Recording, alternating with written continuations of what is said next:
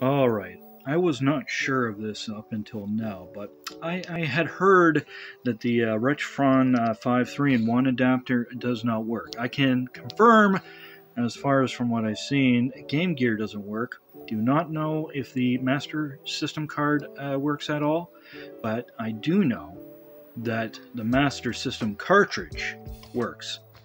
And I'm going to show you guys that right now.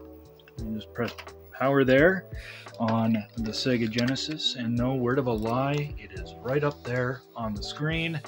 Yeah, sorry for the glare from the window, but yes, that's Bubble Bobble.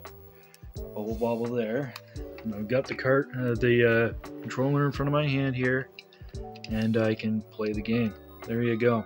Wow, I am actually really happy about this because if the Retron 5 goes, I thought I'd have no way of playing this wonderful game. As far as I know, Bubble Bobble for the Sega Master System is actually a collector's piece right now, or going up in price, I should say. Yeah, it's kind of rare. It's different from all other versions of Bubble Bobble. It actually includes 100 more levels. That's right, a total of 200 for the Sega Master System. But yes, it is playable from the Sega Genesis system. I am so happy.